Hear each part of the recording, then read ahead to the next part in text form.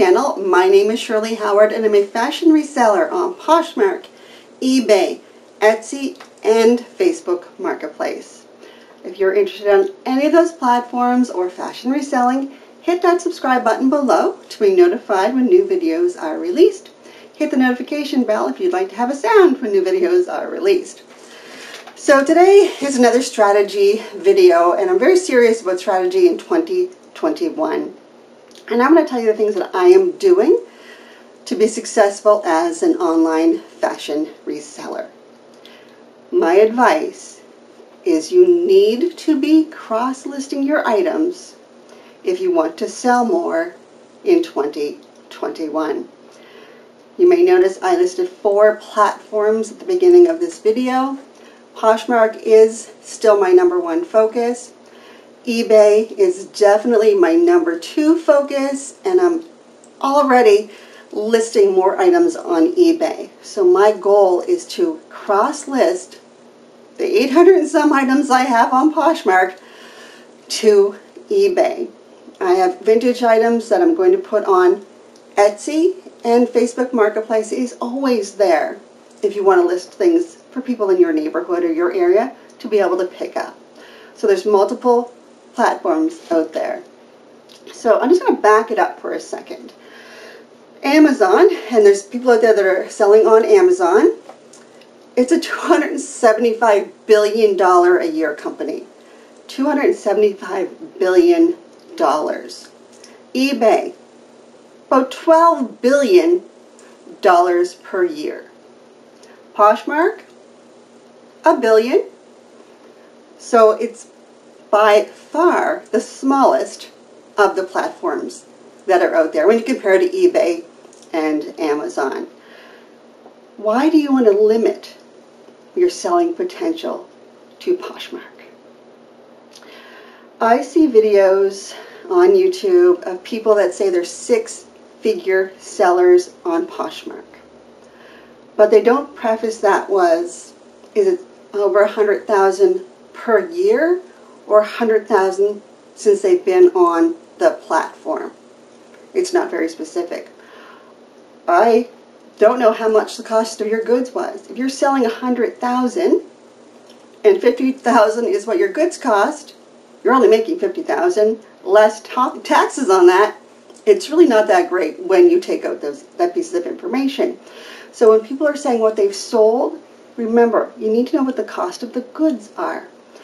I was watching a video and a reseller on there was breaking it down, and they had sold over $70,000 per year on Poshmark, eBay, Etsy, Mercari, Kidizen, YouTube revenue. So it took multiple streams of income to get to that $70,000 level.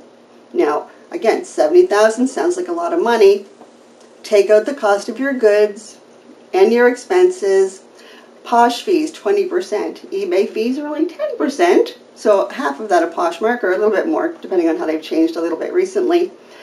But it wasn't all on Poshmark. So they have expanded because they understand that multiple streams of income are a better way to get a higher value for reselling, get more eyes on the items that you are selling. Now, Poshmark is a well-known platform, and it's a relatively young platform in comparison to the other two. I think it's been around about 7 years. But Poshmark is a lot of work. I don't have a ton of time to dedicate all day to Poshmark and sharing and following people and sending offers to likers. I have a little bit of time, and I do use that time to be successful on Poshmark and to make daily sales on Poshmark. But I have realized that it's really important to get to another platform to meet my goals. In 2020, my goal was to make $100 a day, $700 a week as a fashion reseller. Sometimes that was all on Poshmark, sometimes it was Poshmark and eBay, sometimes Poshmark, eBay, Etsy, and sometimes Poshmark, eBay, Etsy, and Facebook Marketplace. Multiple streams of income. And I think that this is kind of how I see Poshmark. A lot of people on there are either part-time resellers, or it's kind of like a side hustle or maybe a hobby. I call myself a part-time reseller, but it's less than that because I do work a full-time job. So I need to maximize my time to maximize my profit. So I would suggest that you cross-list to multiple platforms, cross-list to maybe the kids' site or depending on where you are, different access to different websites. So use what's out there, research what's out there. Now, for me, when I was looking at some of these reseller sales, and if they sold $70,000 worth of products a year, they'd have to sell 1,400 items at least $50 to get to a 70,000 sales level. Now that's just sales, not profit. I didn't sell 1,400 items last year. I sold over 800 items in my first year on Poshmark, and I did, as a combination of all my platforms together, sold over $25,000 last year in my first year. And there is another video coming out that breaks that down for you, and where I made my money and where I spent my time and what I'm doing for 2021. Or you can sell 2,800 items at $25. That's a lot of shipping. 2,800 items. I can't even imagine. I just don't have the time to do that.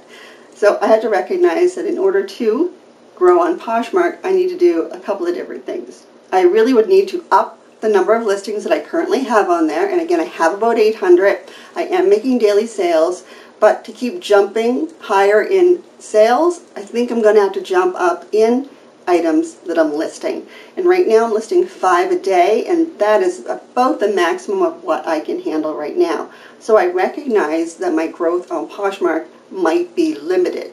So my target growth for 2021, going from 700 a week to 850, I need to make sure that I get eBay to kick in and get some of that revenue from eBay. Now, I want to talk about eBay for a couple of minutes. I live in Canada. When I started on eBay, I automatically started on ebay.com. The population of Canada is a lot less than the US, but people in the US can shop on ebay.ca. But this is what the problem was for me. So Canada Post is very expensive to ship. Very, very expensive to ship. So I am finding that my shipping costs were high. I wasn't getting the same exposure that I would be on a different platform. So I wasn't seeing a lot of movement. I wasn't seeing a lot of things happening on eBay. Then I made one change. I started listing on ebay.com. I have an eBay store. I list on ebay.com. As a Canadian seller, why is that good? First of all, the exchange rate. If I sell something in Canada for $50 and I sell something in the US for $50, that $50 US, I'm going to get about another 20% back on that. So I'm actually making more. I'm making about $60 as opposed to $50 in Canada.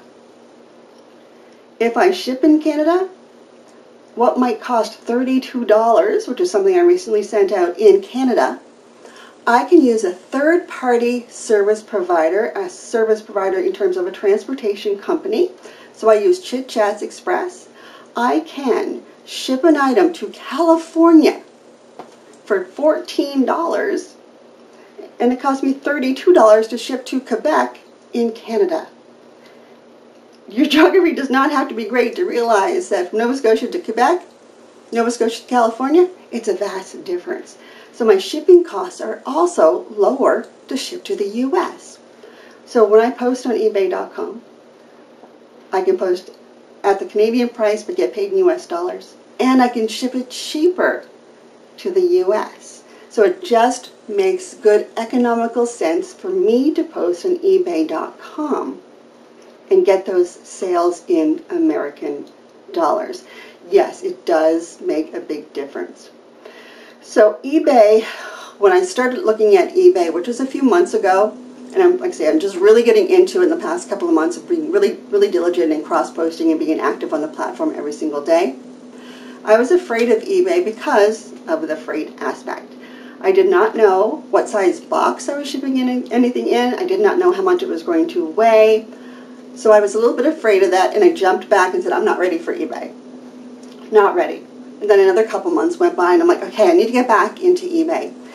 And I did get back into it, and when I started selling product, I started to understand what my freight costs were going to be from real-time orders that I shipped. So now I can post something on eBay and I can give a generalized number and know that I'll have covered that when I ship that through Chit Chats Express. I actually make money on freight because I add enough freight on items going to the US plus a few extra dollars because I'm not 100% sure when I ship things how heavy they are or what size the box is. I try and cover my bases. So sometimes I make money on the freight as well. And again, I'm a Canadian. When you convert US dollars to Canadian dollars, for me, it's a very favorable exchange rate. So I just want to address the issue of customs duties and taxes when shipping cross-border. So when I'm sending product from Canada to the US, it is an exchange rate differential. Perfect, that's fine. But depending on the product, there could be duties and taxes that are on top of that a buyer would have to pay. We in Canada can ship at least $800 to someone in the US and they will not be charged a duty and tax. They have an $800 limit on which they can purchase from Canada and not be hit with duties and taxes. In Canada, I can buy approximately $160 from the US, and anything over $160, I'm actually going to be charged duty and taxes for anything you bring into the US, from the US, that's over $160. So that's a problem for us in Canada too. So I know I can sell, I wish I was selling $800 to everybody that bought something from my eBay store, but that's not true. So I'm not worried about another cost on top of that based on the clothing and the shoes and things that I sell through eBay.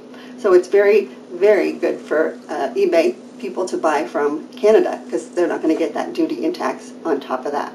So there's lots of different benefits for shipping on ebay.com or ebay.ca. You can choose what you would like to do. I just realized over time that I'm finding that ebay.com is a better option for me. So in terms of what I want to talk about today, I want to make sure that everyone is aware that cross-listing is absolutely the way you need to go if you want to grow as a reseller.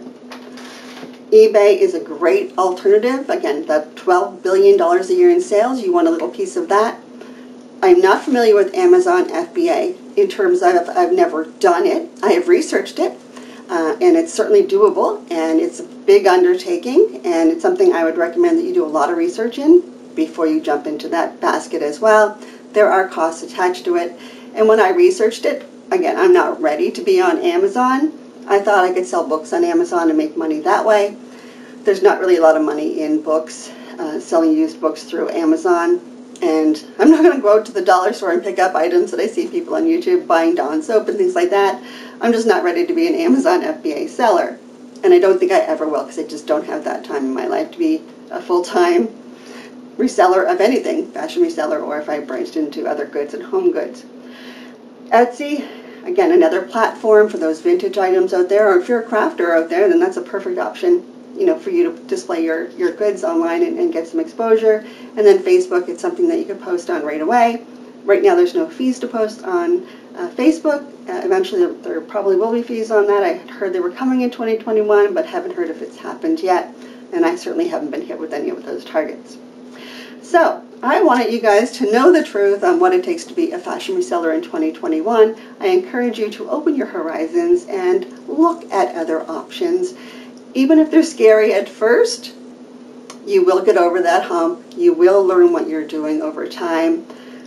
Will you be doing it perfectly? No, absolutely not right out of the gate. But it is so worth it to, maximize the time you spend shopping and buying, to put on Poshmark, to cross-list that on eBay. It does take a little bit of time. It absolutely does. But you're getting your exposure from Poshmark to eBay. It's a skyrocket of how many people you're going to hit on the eBay platform versus Poshmark. And eBay, I can put things on there and basically forget about them. Every once in a while I go through and I do offers to likers, but eBay even tells me when I can do that. I don't have to figure that out myself. eBay sends me an email and says, how about you send some offers to likers? I'm like, all right, I can do that. One more thing about eBay that I do like that Poshmark does not offer, and that is I can run a sale on my eBay store. I can run a sale. To run a sale on Poshmark? No. People do it, but I have not found that it's worth my time to be able to go through and list items and go 2 for $20 on everything. It's just, again, not time. The time is not spent well for me, so I don't want to do it on Poshmark. But eBay, I go in under marketing. I can set whatever I want as a sale. I can offer 10% everything in my store, 20% off anything in my store, $10 on everything over $75. I am running my store, and I can set a promotion and forget it. I start the day it starts, I put in the day it ends, and then it's over. And having the ability to be active on the eBay platform through running a promotion is very favorable to the eBay algorithm, and hopefully that brings more people and more eyes to the things that I'm selling on eBay. So I am looking to maximize my potential in 2021, and I hope that you are looking to do so as well. So if you enjoyed the content in today's video, on your way out, don't forget to hit that subscribe button. Give me a like on your way out. Drop me a note in the comments, and I'll see you in my next video.